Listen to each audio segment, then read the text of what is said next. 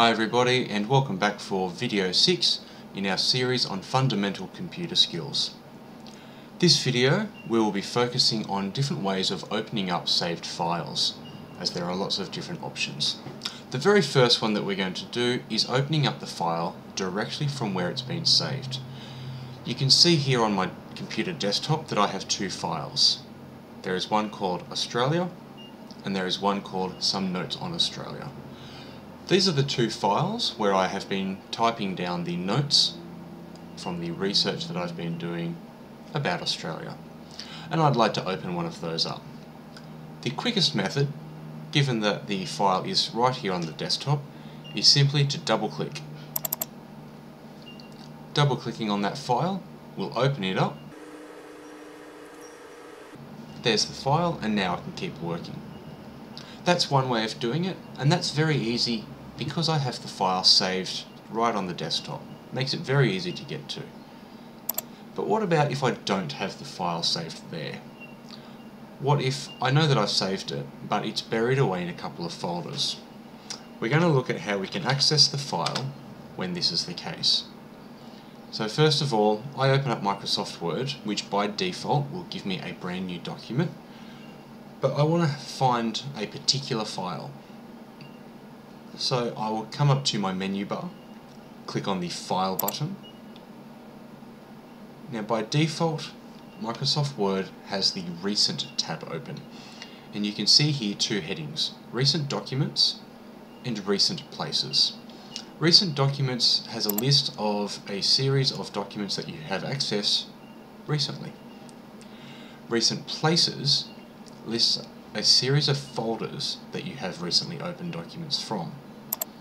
Now I would like to open the Australia file, and because it was the most recent document, it's right at the top. All I need to do is click on that once, and there we go, it's open again. So that's a very quick and easy way of opening up a file if it's been used recently. But let's have a look at another option. I want to open a particular file, but I'm not sure where it is, or I am sure where it is, but it's not a file that I have accessed recently. Now, of course, let's have a look again at our keyboard. The bottom left-hand key on your keyboard is the Control key, and you need to find the O key, which is just underneath the number 9 on the right-hand side of the letters. Now, this is a keyboard shortcut.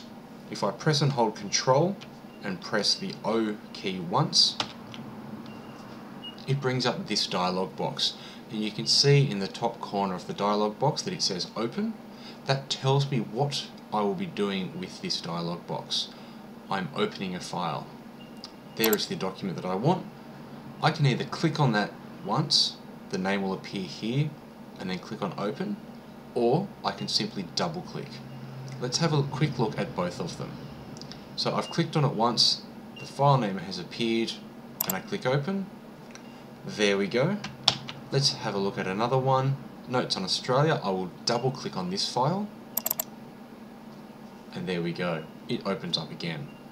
So there's two more options for opening a file. Now those options work very well only if you know where the file is, or if it is a file that you have accessed recently. But what about when you are looking for a file that you haven't used recently, or you're not entirely sure what you called it when you saved it? What are your options then? What we need to do is we need to search the computer. So let's bring our mouse down and click on the Windows button in the bottom left hand corner, and we'll bring up our Start menu. At the bottom of the Start menu is a search box, and we know that's a search box because there is a picture of a magnifying glass at the side. And you can see it's just popped up with some dialogue, search programs and files. Now that's really important. I can use this box to search for programs. For example, I want Microsoft Word, I can type in Word, and there's Microsoft Word at the top. Or if I want to open up Google Chrome, I can type in Chrome, there's Google Chrome at the top. If I want to type iTunes, I type in iTunes and there's iTunes at the top. So I'm sure you can see how this works. So I want to search for a file though, not a program, but a file. I'm pretty sure that somewhere in the file name is the word Australia. So I'm going to type in Australia. And straight away you can see that it brings up two documents. One is Notes on Australia and one is Australian Government. Now I'm not sure which one I want, so I'm just going to click on the top one and see which file that opens up. I can very easily do that same search again and open up the Australian Government document the next time round.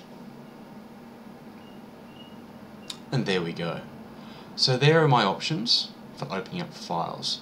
Let's quickly review what those were.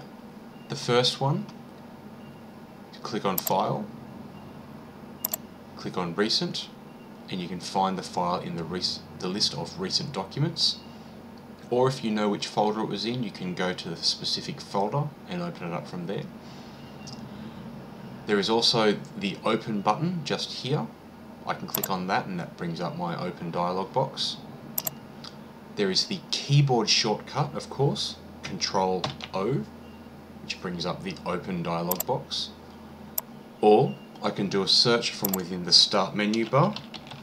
For example, if I type in the file name Australia, or if I type in a program name such as Microsoft Word. And the final option that we have for opening a saved file is to simply double click on it from where it has been saved. For example, there's a file on my desktop, double click and that opens the file. Those are the different methods that we have for opening saved files. Thank you for watching and we'll see you in the next video.